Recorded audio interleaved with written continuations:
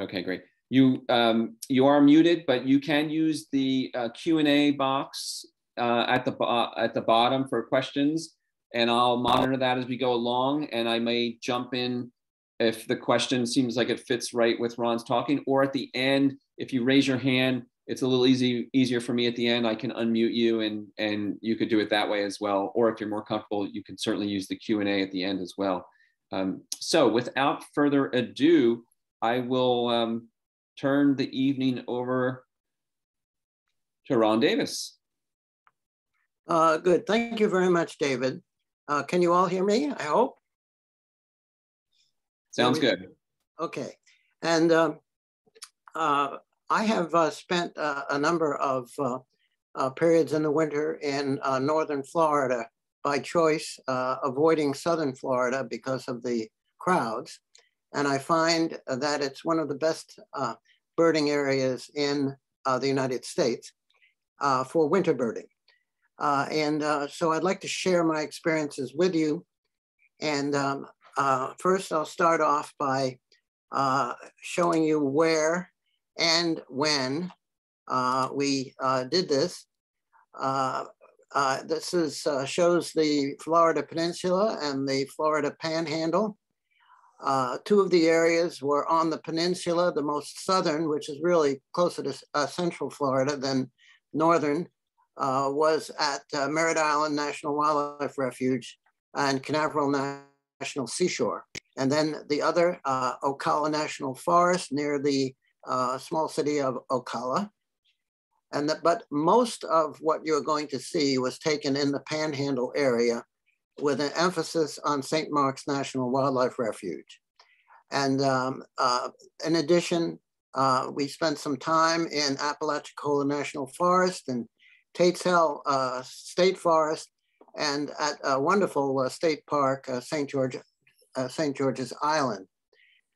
So you can see from this map that the most heavily developed part of Florida seems to be around the center, but actually the density of development is greatest in the south, in the vicinity of Miami and the vicinity of Tampa and these other Western cities.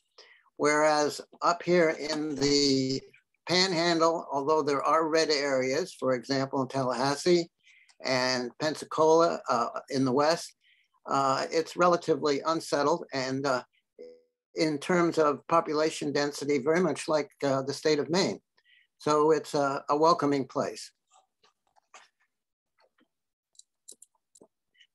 Of the roughly 300 species of extant native bird species, not counting incidentals, of northern Florida, on these trips, I saw about 160 and have documented 125 of them with photos. Over half of the 300 birds are passerine birds, in other words, perching like a sparrow. But my photos include more non-passerine species because they're easier to photograph. They're easier because they are typically larger birds and less likely to be obscured by vegetation. A notable exception being some of the rails. The presentation tonight is first part of a two-part series.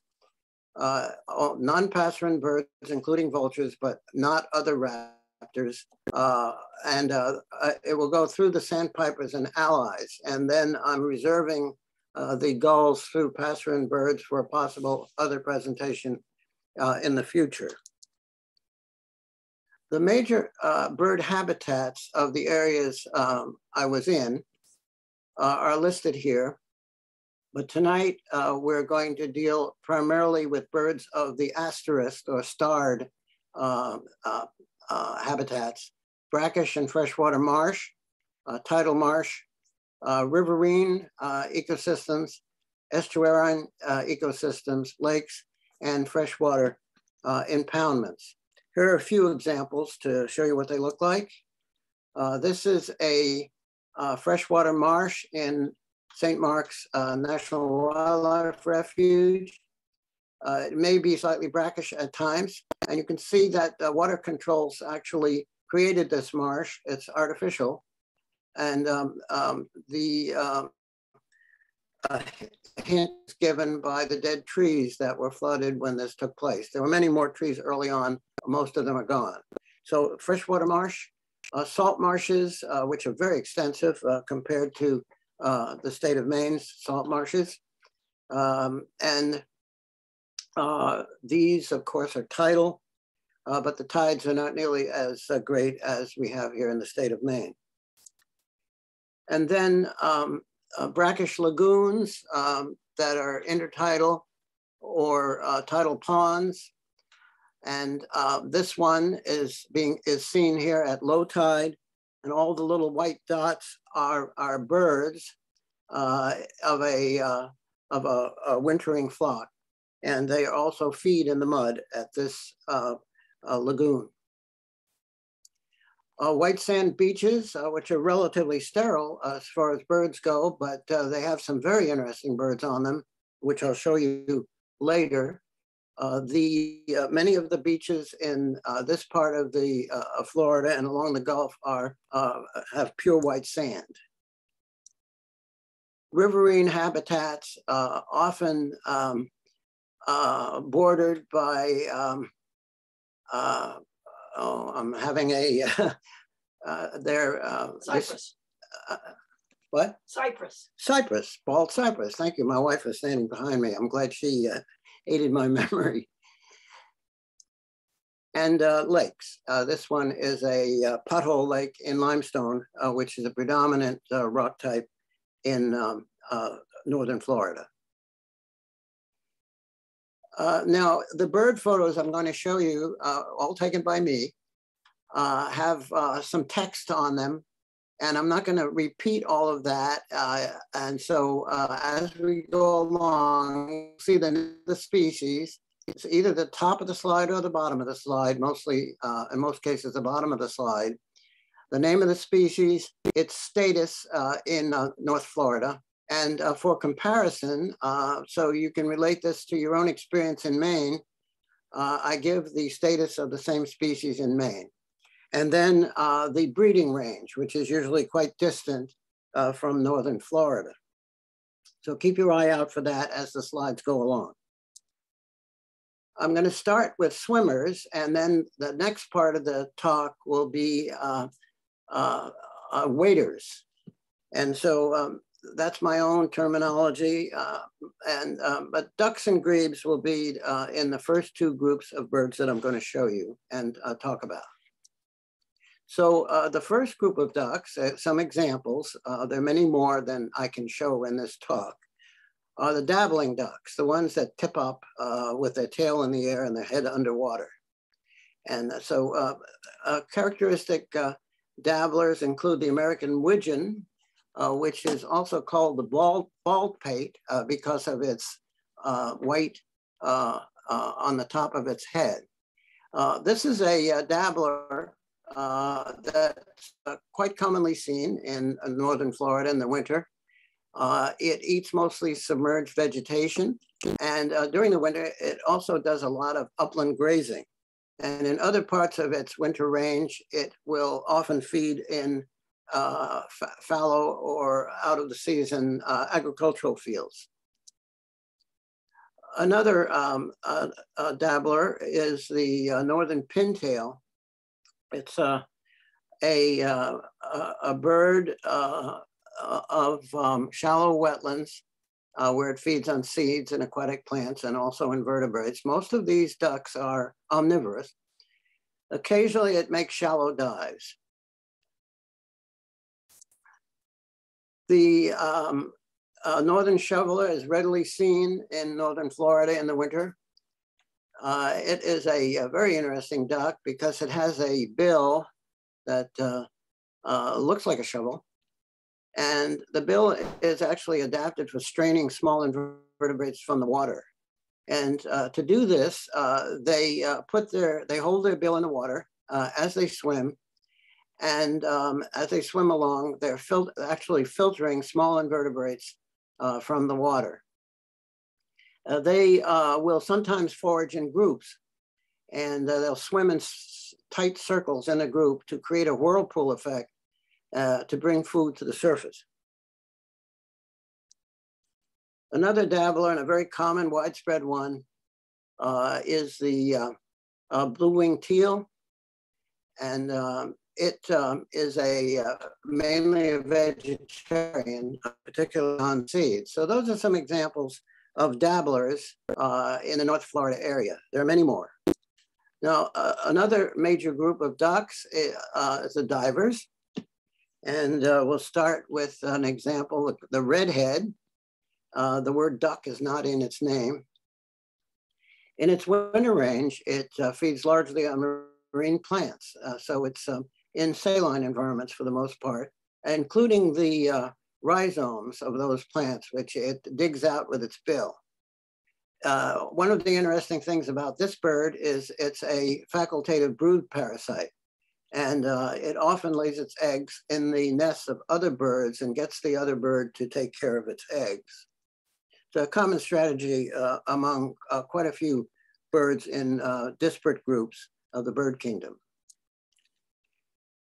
Now, the ringneck duck, maybe it should better be called the ring-billed duck because it's almost impossible to see the ring in the field around its neck. The angular profile of the head is actually due to a short crest that it has. And it prefers the rather shallow freshwater wetlands that have an abundance of aquatic plants. It feeds largely on seeds and below sediment plant parts. Its cinnamon neck ring is rarely seen in the field, but you may see a small suggestion to it in the male bird on the left. This bufflehead, both male and two females shown here, is actually the smallest diving duck, averaging only about 13.5 inches in length. It's small enough, and it's a cavity nester, and it's small enough to fit in the holes of the northern flicker, which it often uses for nesting. Unlike in its breeding range, in winter, this is primarily a saltwater duck of shallow bays and inlets where it feeds on crustaceans and mollusks. One last diving duck, some people don't think of it as a duck at all, is a merganser, the red-breasted merganser. And this one is often seen at the coast. It's more often marine and estuarine than the common merganser. It feeds largely on small fish and crustaceans, but also on a wide variety of other foods. One last duck, and a very widespread one, and a common one that all of us are familiar with, is the wood duck. And it doesn't seem to fit in either the dabbler or the diver category because it does a little bit of both. It's a very common bird of forest-bordered rivers and streams. And this one is shown along the Waukulla River in the Panhandle. But it also lives in swamps and marshes. It nests in preformed natural cavities. It doesn't make its own cavity, including pileated woodpecker holes. It's an omnivore in both plant parts and aquatic and terrestrial invertebrates. Now, just to summarize what I've said about these ducks, there are 9 species that I showed you, and they're typical of the large majority of ducks that are winter residents in northern Florida. Only the wood duck nests in northern Florida. The rest of them nest elsewhere. So these are like so many of the winter visitors from Maine that go down to spend some time in Florida like myself. Their main place to reside is not Florida, but they're there in the winter. Now in Maine, about half of these 26 species of ducks that are found in northern Florida, when they're in Maine, they're migrants and very rare breeders. None of them are regular breeders with 1 or 2 exceptions, like the wood duck. Only a few commonly nest in Maine, as I've already said. More broadly, these birds nest at wetlands and shores in forested northern US northward at boreal, subarctic, and Arctic regions, and some of them in the Great Plains of Western United States. Now we'll look at a few other swimmer species that are not ducks. And the first one I'd like to play some sound of. We'll give it a try here. Let's see what you think it is.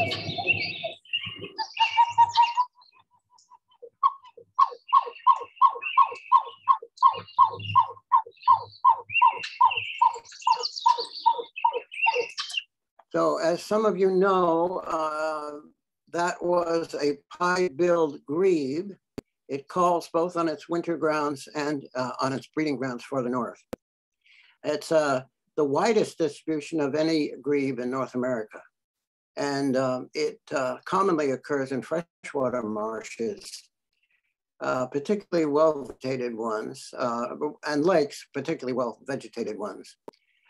It's an opportunistic predator on crustaceans and other invertebrates and small aquatic vertebrates like frogs. Most of its food is obtained by diving. It's quite an aggressive bird, especially when it's on its breeding territory. Now, the next swimmer is often seen over northern Florida, or at least, I shouldn't say often, but I've seen it on many occasions, flying in huge flocks, sometimes 100, 200, 300 birds in the same flock. And even at a distance, a great distance, you can see them because they're such large birds.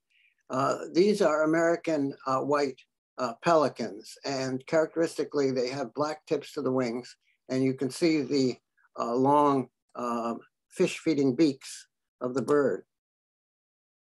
They're a feeder primarily on fish, but very unlike the more familiar brown pelican, it doesn't plunge dive like the brown pelican. It simply swims along and dips its bill and scoops up the fish. It feeds in a variety of aquatic habitats, and it also carries out cooperative foraging. Coordinated flocks of swimming birds encircle fish or drive them into the shallows where they become concentrated and can more easily be caught with synchronized bill dipping. Now, although the brown pelican, also shown in this photo, is a very large bird and is 48 centimeters long and with a wingspan of about 2 meters, the American white pelican is much larger. It's enormous. Its body length averages 62 centimeters, well over a half a meter, and it has a wingspan of 2.5 to 3 meters. So this is truly an enormous bird. So those were some examples of northern Florida's swimming birds that you can easily see if you visit that area. Now I'd like to show you some waders, some of which can actually swim, like some of the rails, for example, are good swimmers. But they're primarily feed by wading. And so we'll start out with one of the more common groups, the bitterns, herons, and egrets. And what I've done in this slide is I've double starred the ones that are most common, and those are the bitterns, herons, and egrets, and the sandpipers and allies. And others that are quite common are plovers and the groups of rails that includes the gallinules and the coots. So I'll show you more of those than of some of the others. So here's the first group, the bitterns, herons, and egrets. And except for the bitterns, the herons and egrets fly with a down curved neck, very much unlike the other long-legged, fairly sizable waders, the storks and the, what's the other group? Help me out with that one. Oh, okay. Well, I'll think of it later. Sorry. So the first one of these birds that we're going to see makes a sound like this one.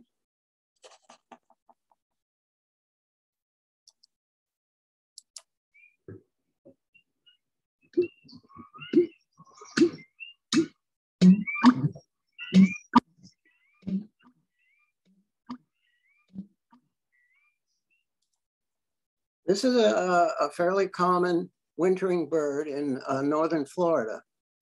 And unlike many other waders, it's fairly solitary and of course cryptically colored and often hard to see. And its method of foraging is actually quite interesting and differs from most other waders.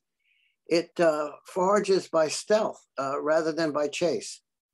It remains motionless for long periods of time. And in this way, it captures passing prey by lunging at them. And it's not detected by these passing prey. And so they'll often just pass by right at the feet of the bittern. And these include invertebrates and vertebrates and even mice. It's most active around dawn and dusk and will actually feed at night as well. When its unique call often can be heard. Another wader can barely be seen in this photograph along the Wakula River. On your screen, perhaps you see a little white dot right there. That is a great egret. And it's sitting on at some little vegetation which extends out to the shore, from the shore. It's a little bit closer here. You can see the base of a bald cypress and lots of Spanish moss. And we'll take a look a little bit closer. Now, the great egret is a species that usually nests in trees. But here we have an exception. You can see it's sitting on a nest. And some of the other tree nesters also occasionally will nest on the ground. This species is the symbol of the National Audubon Society.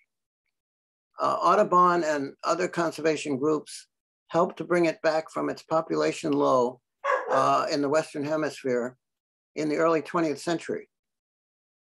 The population low was caused by overhunting, mainly for plumes. The great egret occurs in a wide range of wetlands, from freshwater to marine, where it feeds mainly on fish, but also on other vertebrates and invertebrates. The bird that was on the title slide and in the publicity for this talk is the reddish egret, which is a nationally threatened species. It's a bird with a rather limited geographic range compared to most of the other species in this presentation. It's the rarest of the North American egrets and herons. Hunting nearly eliminated it by 1900. Presently, there are only about 7,000 to 11,000 adults. It is a species of conservation concern throughout its range. It frequents estuaries and coastal lagoons, where it is often seen on shallow flats. It's extremely active in pursuit of prey by running, flying, hopping, foot stirring, wing flicking, and other behaviors. Now, here is a photo, it's a little indistinct, of a reddish egret about to start out on one of its feeding routines. Most of these routines are a variation of disturbing and chasing their prey. When I took this photo, the bird was about to begin a run with open wings. The form of foraging behavior I was about to observe is called canopy feeding. According to Leanne Kochzur and others in 1920, and I quote from them, The individual runs forward with wings extended, halts and peers into the water and brings both wings forward over its head, forming a canopy overhead and neck. This pose, held for a few moments or even several minutes, produces a shadow which presumably attracts fish. And at least that's the hypothesis. And it has quite a few other similar behaviors that are very active when it's feeding. This is a snowy egret. It is a bird of shallow estuarine sites. And like the reddish egret, it displays a great variety of active feeding behaviors to capture small crustaceans and fish. The species is known for its beautiful breeding plumage, only part of which is displayed in this photo. In the late 1800s, its back plumes were sold for more than the price of gold on a weight basis. Since the hunting of plumes and resultant population decline, the species has completely recovered, partly due to the activities of the Audubon Society.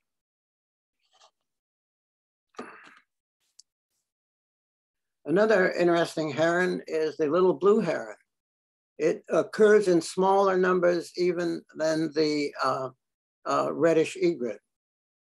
It forages in a variety of freshwater and estuary and seashore habitats where it eats mainly fish, but also crustaceans, frogs, and grasshoppers. Now, here is a comparison of two birds that I showed you photos of. The one on the left is a snowy egret. The one on the right is a little blue heron in its juvenile plumage.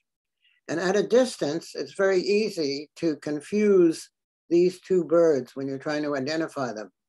But when you're up close, you can see some of the details, as you can in this photo. So I was fortunate to get them standing side by side on a rotting log. The one on the left has black legs with yellow feet, or golden feet, and it has a black bill with yellow at the base of the bill extending to the eye. Whereas the juvenile little blue heron on the right has very differently colored legs and feet and a partly light colored bill and lacks the bright yellow at the base of the bill. So they're actually fairly easy to tell themselves apart, but at a distance, they're very difficult. Now, on one day, we did some birding toward evening at a place that had a flooded wetland with some palm trees that had nesting birds at their top. In this case, a wood stork, and over here a great blue heron. And so the sun was going down. At first, in an overcast, behind an overcast or clouds. So the lighting was very flat. But even in January, when this picture was taken, they were nesting, the great blue herons. This one about to settle down on its eggs. This bird is quite widespread in northern Florida and common in the winter in both marine, estuarine, and freshwater habitats. So it's quite a generalist in terms of habitat. It's primarily a fish eater, but also stalks uplands for rodents and other animals. So on this January 28th, at a wetland near Orlando, in this case, this is one of the most southern places we were, I obtained a series of photos of these nesting great blue herons between 6:53 and 7:29 p.m., shortly before the 8 p.m. sunset. At first, the sun was obscured behind clouds, producing flat lighting, as in this photo, of a bird settling down on its eggs. Then the clouds moved away from the setting sun, and I obtained the following photo. When my wife saw this photo, she said, "Oh, are these two different species?" And because the one below is much smaller than the one above. But that's a bit of a not quite right, because what's happened here to make the bird on top look so much bigger is that it has its neck and its legs extended, and its wings extended, whereas the bird below has its neck folded, and it's leaning down a little bit more. But actually, these two birds are almost the same size.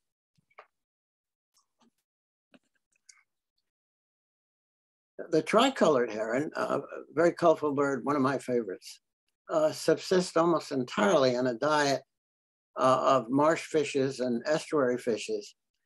Typically, an individual forages in isolation. So unlike the other waders that I've shown you that sometimes will be foraging in groups, this one is almost always by itself.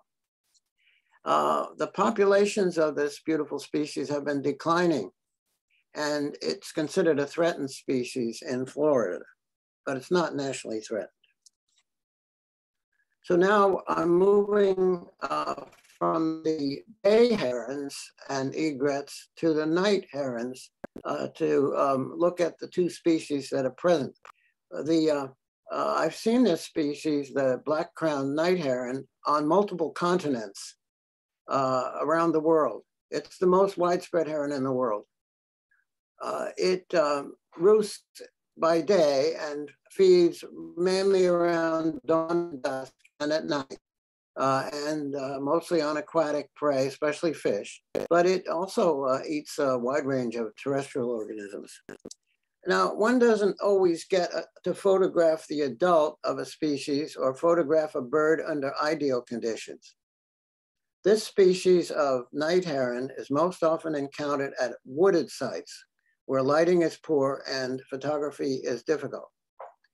The species specializes in capturing and eating crabs and crayfish at forested wetlands, including mangroves and other swamps.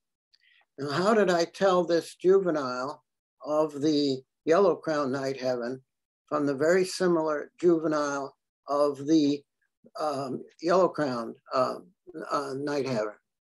Well, the way is to look at its grayer back. As a grayer back, it has less conspicuous white spots. It has a paler face. It has a shorter and a stockier bill, and the bill is dark gray rather than yellow. And that's how to tell the juvenile from the other night heron. Now, there are some other waders and shorebirds that I saw in northern Florida that are not in the egret and heron group. One of these is the glossy ibis. This is the most widespread ibis in the world, and it's present on several continents and many areas. It's a bird of inland wetlands and to a lesser extent coastal ones. Like many of the other shorebirds that feeds in the mud, it's a tactile forager. It probes the sediment and finds invertebrates on which it feeds. It feels them out and doesn't feed by sight.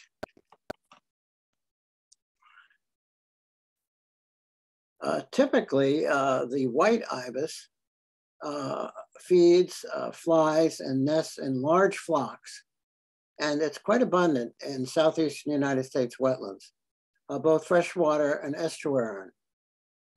In Florida, the species is of special concern because of loss of habitat to development, pollution, and water management. Its juvenile stage of the white ibis is quite different in appearance, usually brown above, but it retains a pink bill and has pink legs, not as striking as those of the adult. Hey, Ron, you have a question that has to do with white birds, and I thought I'd jump in here because of the white ibis you just showed. Dorothy Gilman asked, how does the white plumage aid the juvenile little blue heron? And then she goes on to say, indeed, what benefits is white plumage to any bird?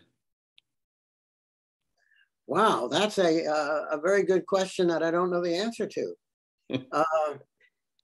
I guess it has something to do with the unique character of plumage color and its relation to mating, but that's as close as I can get. Was it Dorothy who asked that question?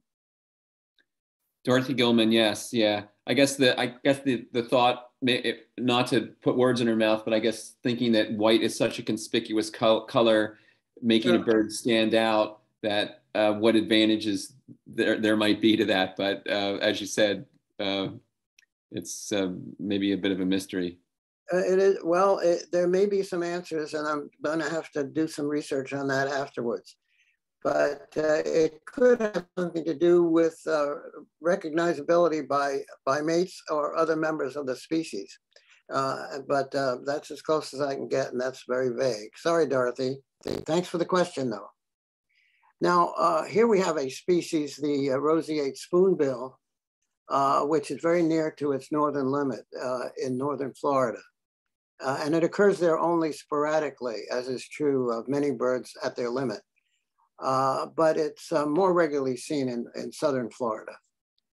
Like many such birds that are near their northern range in Florida, northern end of their range, they're very common in South America. And this one fits that. It is a very common South American bird. It has a wide range of habitats, and but it is a bird of special concern in Florida because of loss of habitat to development. In its shallow aquatic habitats, it has an interesting way of feeding by tactile location, in other words, by feeling out its prey rather than visual recognition. What it does is it swings the slightly open spoon of its bill side to side in a semicircular motion in the water as it walks. And when it contacts prey, the bill snaps shut, and mainly on fish and aquatic invertebrates. So like many of the waders, it's a tactile feeder. These dirty birds are wood storks. And I often see them with their white plumage soiled like this.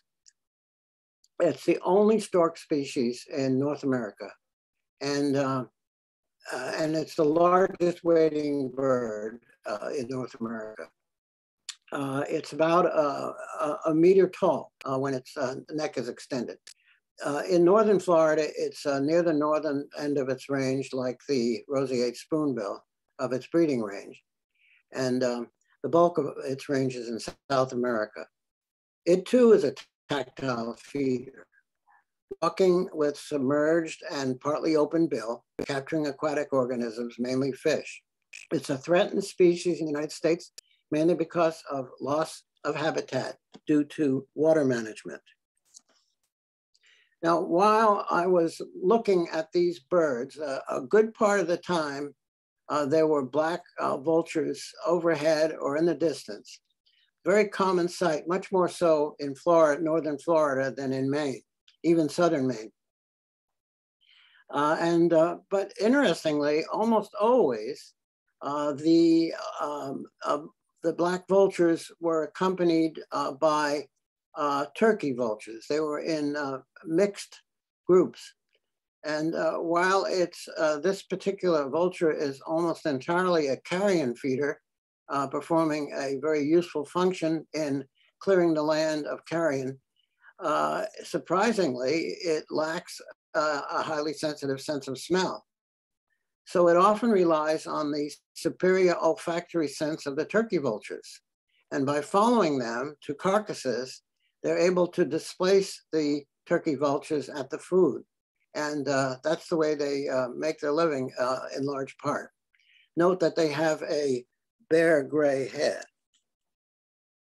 The turkey vulture in flight has dark wing coverts, and they contrast with the more silvery flight feathers behind them, differentiating the front from the back of the wing to the observer below. This contrast is not so great in this photo because of light coming from below rather than more typically from above. Top illumination would brighten the translucent flight feathers, heightening the contrast with the dark covert area. So this two-tone wing is a very quick way of telling a turkey vulture from a black vulture. Note the bare red head. Sometimes it's too distant to see that.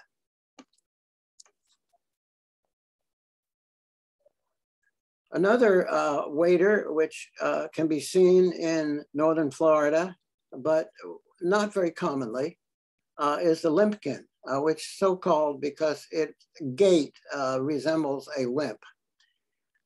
Its range approximately coincides, very interesting, I think, with its main food, the Pomacia apple snail. So if you look at the map of the range of the Pomacia apple snail, and it's almost the same as the range of the limpkin.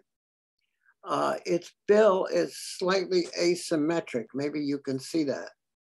And the lower bill has a shallow scoop that's just right for extracting the snail from its shell.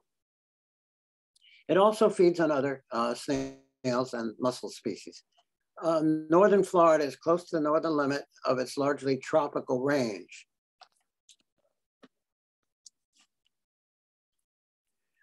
An important set of waders are the rails, and the very closely related in the same family, gallinules and coots are really a form of rail.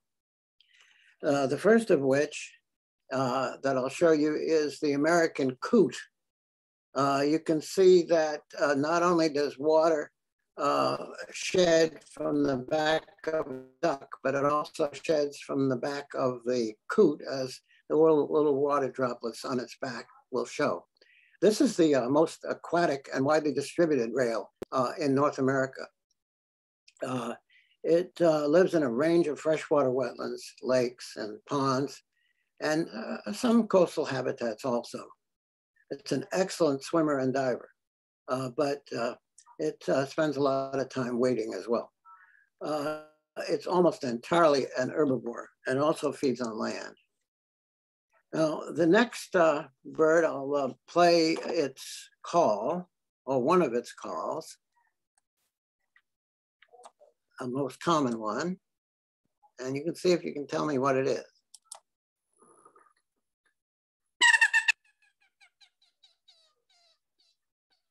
It's a rail, a type of rail.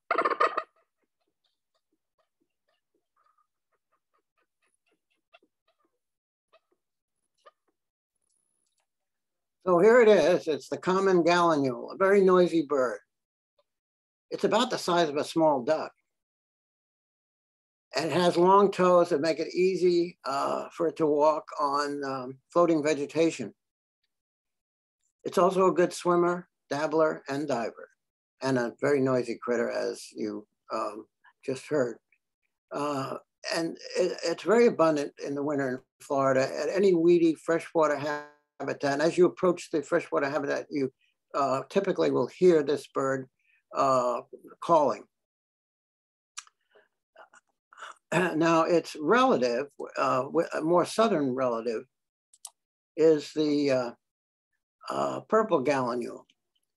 And it's probably one of the most colorful birds I have ever photographed, and has very similar behavior to the common gallinule, walking either on the mud or on the surface vegetation with its long toes. I'm going to play a song of the next rail and see if it seems familiar to you.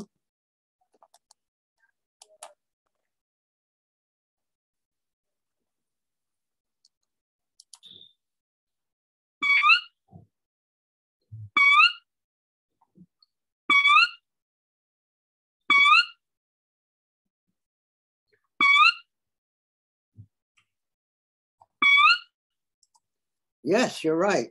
That's the Sora. This is the most abundant and widely distributed North American rail.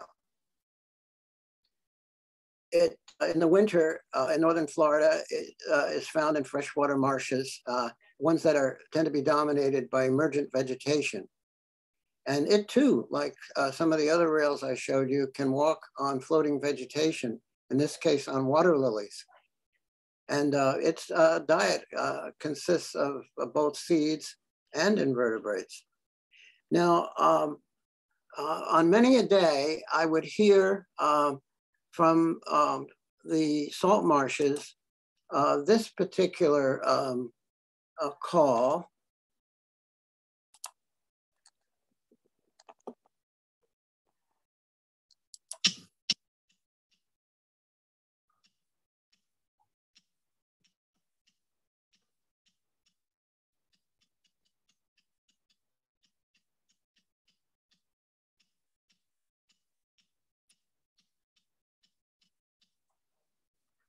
But I was never able to see the bird.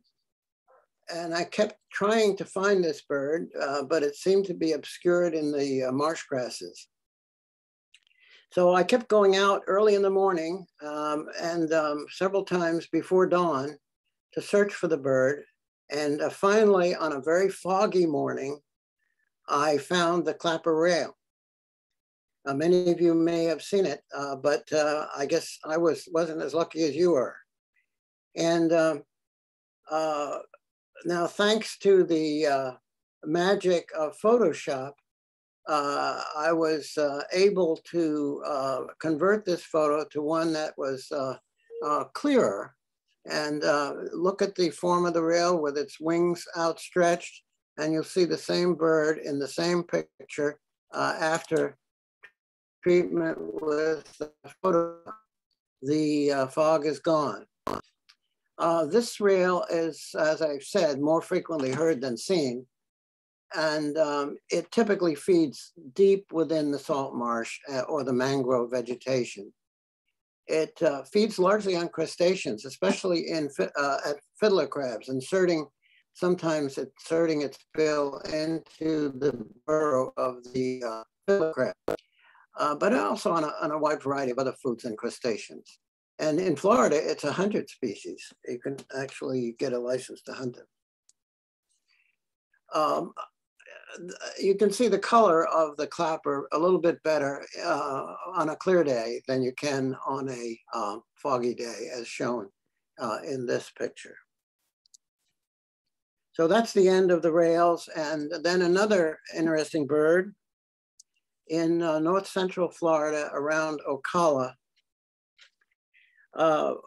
We had a vacation rental on a small lake in Ocala where we saw these birds flying, feeding, and they would be trumpeting with their trumpet call that I'm going to play for you in a minute. I was having difficulty getting a decent photo of it. But one day on my way to Ocala on a shopping trip, I noticed a nesting crane at a small roadside wetland.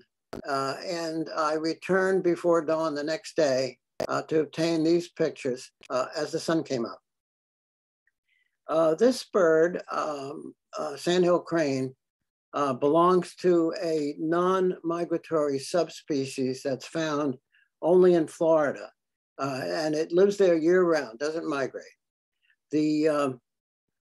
Usually it's found in fairly open habitats like grasslands, meadows, and shallow wetlands.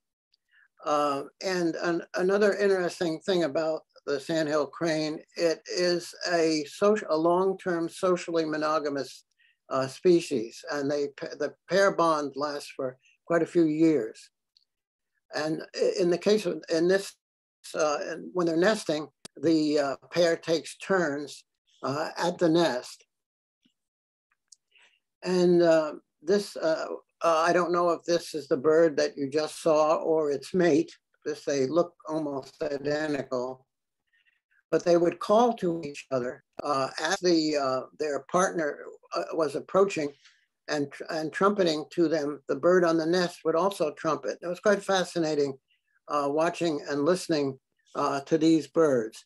Now you may have to turn up your volume a little bit to hear this. Is a fairly quiet recording, but this is the trumpeting sound that they make. One moment.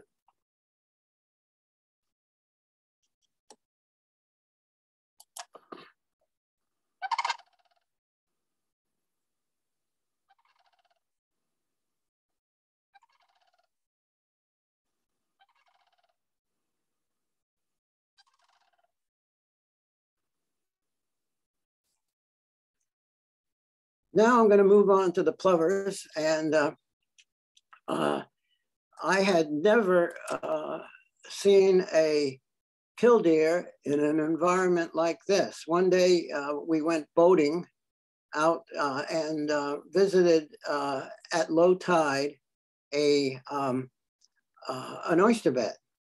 And believe it or not, the killdeer was foraging in the oyster bed, picking off little invertebrates as it went along. And this is, as some of you may know, a bird mainly of open areas, fields and other wetlands. So this was an unusual sighting of the bird. And that picture was difficult to get because the boat was rocking. The black-bellied plover in winter plumage has no black belly. The last time I had seen it before this sighting was at a tundra site near Nome, Alaska in May, where it had recently arrived. I guess it was late May. It had arrived to breed. It's one of the most wide-ranging shorebird species. And although it breeds on both dry and wet tundra in the Arctic, at its southern winter grounds, it's largely a bird of marine shorelines, where it feeds on marine worms, small bivalves, and a range of other invertebrates.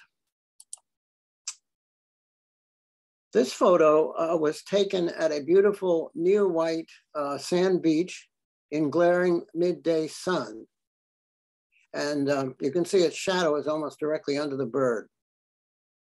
Like the similar piping plover, the snowy plover is a species of great concern because it too is a ground nester, especially in areas that are favored by humans for outdoor recreation and seaside property development. It forages both in the intertidal on invertebrates and above the tide, mainly on insects. Here's some other waders.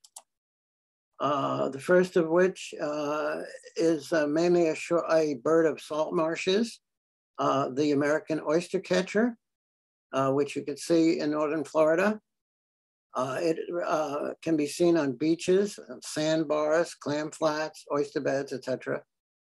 It feeds especially on bivalve mollusks, and it has a laterally compressed bill, flattened from side to side, which facilitates the insertion of the bill into the partially open shells of bivalves.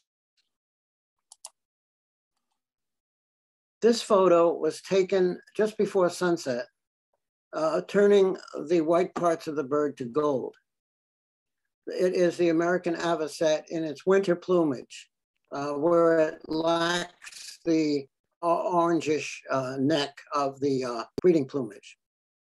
The striking long recurved bill of this bird is used for tactile feeding, like so many of the other waders, on invertebrates in the mud. But it also takes prey in the water at their feet. It is often found in Florida in mangroves. The last group of birds of this already long talk is the sandpipers and their allies, and they're all in winter plumage, so they look quite different than what they might look in Maine or farther north. The short-billed dowitcher, why do they call it short-billed? Because it actually has quite a long bill despite its name. It's just that the bill is shorter than that of the long-billed dowitcher. This medium-sized shorebird is said to have a straight bill, but to me, it seems like many individuals have a slightly downturned bill. What do you think?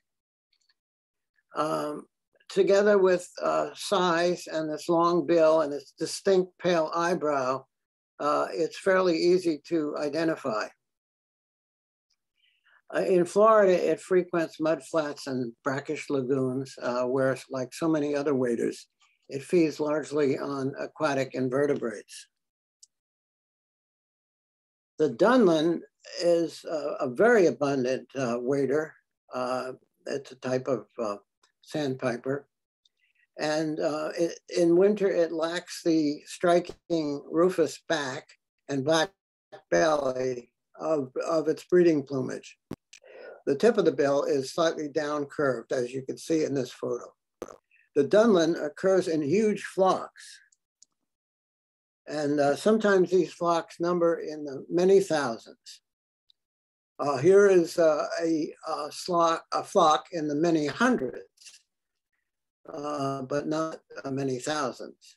And a bit closer, you could see the bird has a very striking brownish gray back and striking white areas on both the wing and the tail.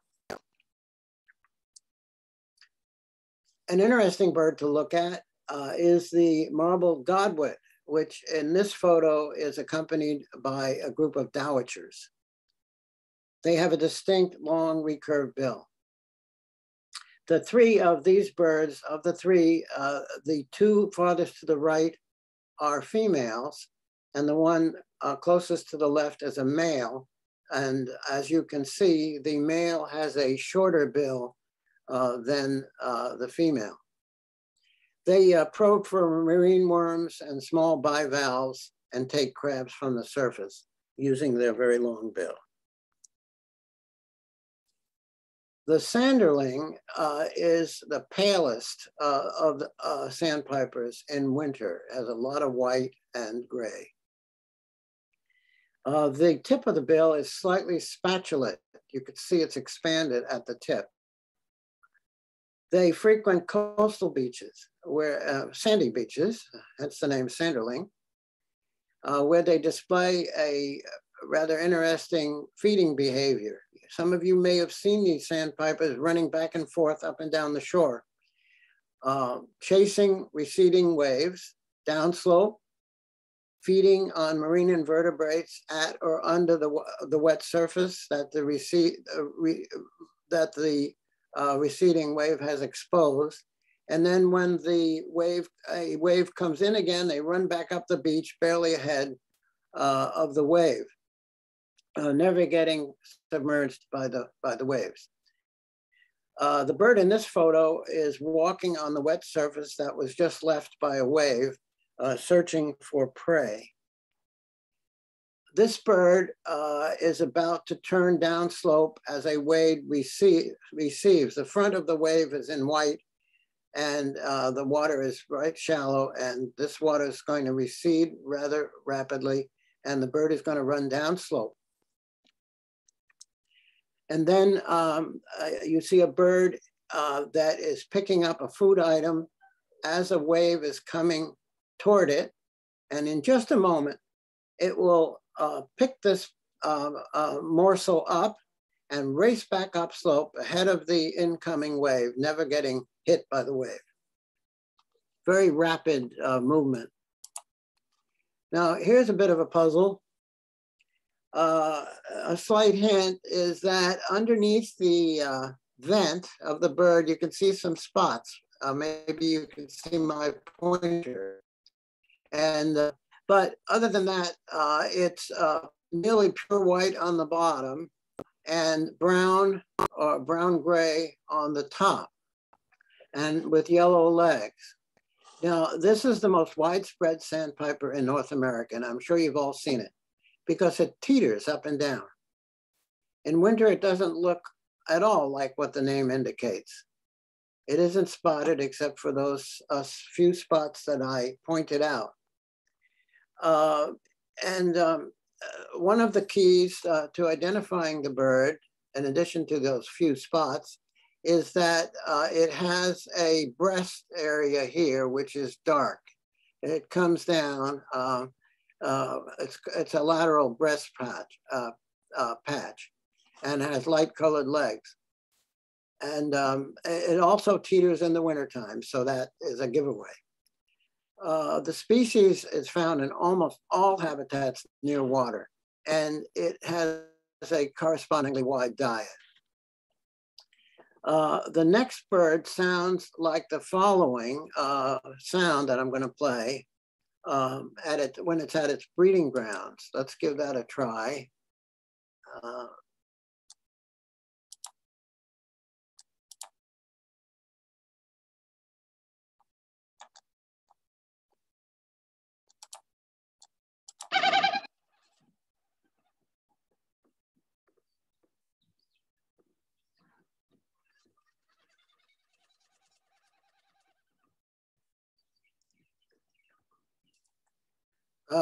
You're right, that was the winnowing sound of the Wilson snipe.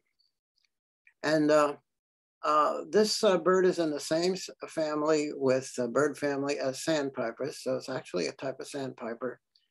And in the wintertime, it is in typical sandpiper habitat, marshes, both freshwater and, but particularly in saline marshes near the seashore.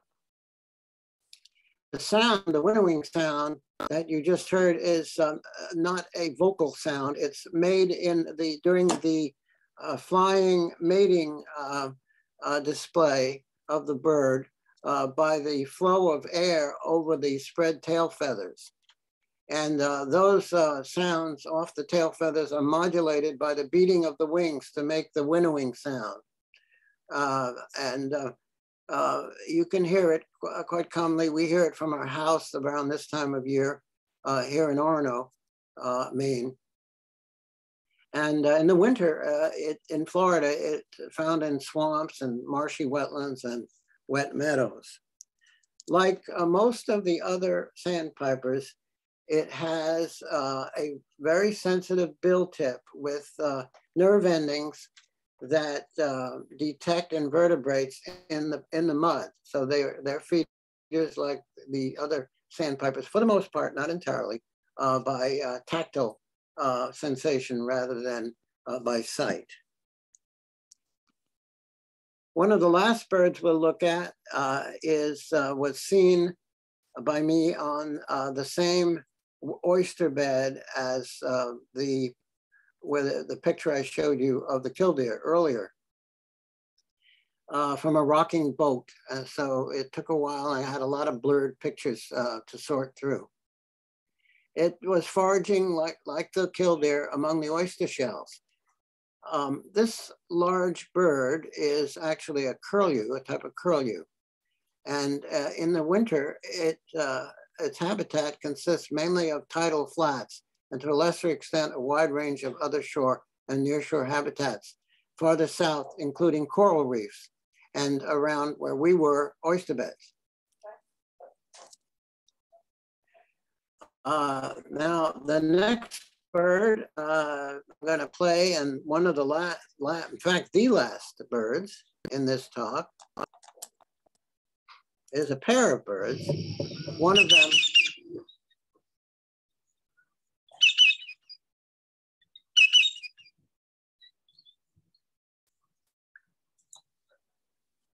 what you were hearing was a greater yellowlegs. An example of which is shown on the right side of this photo, next to its congeneric partner, the lesser yellowlegs on the left. It's very rare to see these two birds together, and even rarer since to get a photo of them together. It's often difficult because they look very much alike, although these birds certainly do look different to the eye. But if you see them alone, and the next time you see the other one, they do look very much alike. And at a distance, it's very hard to tell their size. The greater averages around 14 inches long at 36 centimeters, and the lesser only about 10.5 inches long or 27 centimeters. The lesser has a similar call to the one I played of the greater yellow legs, but it's a little bit more clipped and the notes are all in one pitch. And they feed, like many of the other waders that I've shown you, on invertebrates and fish and frogs, and occasionally they'll eat berries and seeds. So that's pretty much wraps up, and I'd like to summarize the sandpiper part of the talk, where I showed you 9 species. The question is, are these species typical of the 26 sandpipers that occur in northern Florida? And in the following respects, they are quite similar. All but one of the 26 are only winter residents in northern Florida, and that one is the one which I haven't shown you a picture of. The large majority of the 26 have winter ranges that extend well into the tropics and even to the south temperate region. And several of these birds are long distance migrants. Only a few of the 26 are known to breed in Maine, for example, the Wilson snipe. The large majority of the 26 do not nest in the conterminous United States, but do so in boreal, subarctic, and Arctic regions. So in conclusion, I should say that I'm really sold on birding in northern Florida. I think it's a great place for winter birding. It's away from the cold in Maine and away from the crowds of southern Florida. And only a few species that occur in South Florida don't occur in northern Florida. Almost all of them occur in northern Florida as well. On the left is a taste of part 2, which of this talk, which there's no time for now. That part is the gulls through the passerine birds. And this taste is in the form of the very noisy Carolina wren. So that's the end of the talk, and I'm happy to answer any questions you might have. Thank you. Thank you, Ron. A couple questions. One, if you recall the photo of the oyster catcher, Molly Williams asks, noticed that there was a tag on there, and she wondered who was the researcher or organization that tags oyster catchers. I don't know the answer to that. I saw several birds, for example, that had tags, including the snowy plover, but I didn't have contact with the birding community in the areas of Florida where I was photographing. So I just don't know the answer. Comment from Dorothy Gilman. Thank you for the great talk and the wonderful photos. And I would underscore that as well. The photos are incredible. I always really enjoy how you frame your photos and the care that you take. And I was really impressed by the yellow legs. That's a keeper for sure. Thank you, Dorothy. Let's see, we've got, let's see, where are your favorite places to bird in northern Florida? I guess you kind of mentioned those. Were there any other places in northern Florida, Ron, that you didn't mention that you would recommend for birding? Well, I did mention St. George's Island. That's a wonderful place, one of the most beautiful beaches in the world. And I would definitely not miss that one. There are many birding spots in the Apalachicola Forest, National Forest, which is a very large area that occupies a good chunk of the central part of the Panhandle. Let's see what other places are good places. Well, along the Waukulla River, which I did refer to, but taking a canoe down or up the Waukulla is not only a place to see lots of birds, including different types of let's see, mergansers that we haven't seen in this talk, um, and um, and also manatees. It's a river that emerges from one of the largest springs in the world. A lot of water comes down from the uplands in southern Georgia and bubbles up through the limestone, the Florida limestone in the panhandle, producing springs. And these springs form rivers that flow to the sea less than 50 miles from their origin. So that's a wonderful spot, and I recommend doing it by canoe. Nice. Brenda Moulton asks, because you mentioned a couple times, Ron, a number of those species, their breeding habitats will be up into the Arctic. And her question was, why do birds breed there? Well, there are a number of theories about that. One of them is that the Arctic has a very rapid flush of food in the during the brief season, and so it's a concentration of insects and other and small animals, including small mammals in the tundra in particular, which are great for raising young.